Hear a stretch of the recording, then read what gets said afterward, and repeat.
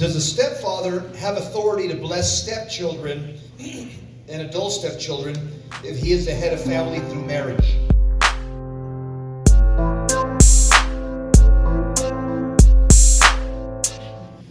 So from a strictest authority standpoint, in order for his authority to be perfected, first of all, if they're living in his household, he has the authority of the household.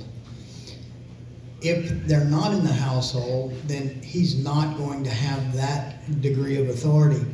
But what we see with adoption consistently is adoption follows the state's status toward the relationship, meaning an adoption has to be formalized.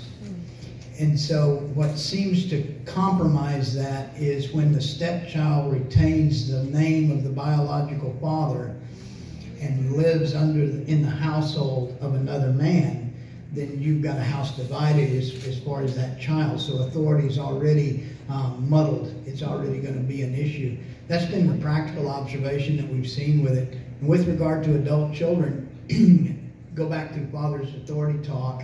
And so authority over adult children is not what you think it is. And so that's why it's not working like you want it to work. It's not what we think it is.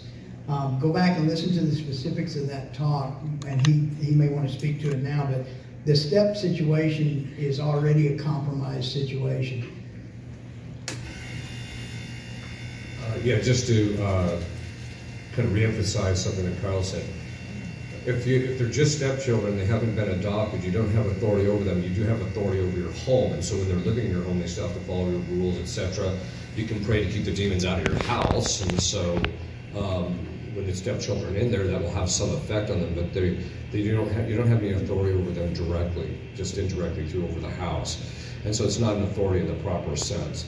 And that's why we have noticed that, as Kyle said, that you get these situations where the child, if it's just a stepchild and it's not being adopted, you've got that compromised issue in relationship to authority.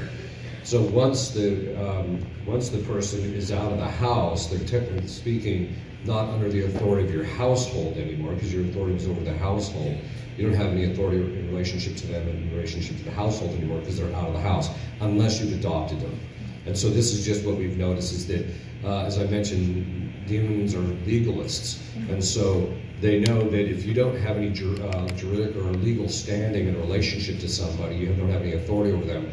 And so they'll recognize that. And you can get, as Kyle said, you can get a lot of compromised situations, and the demons will use those to divide the family. So it can be pretty dicey at times, actually.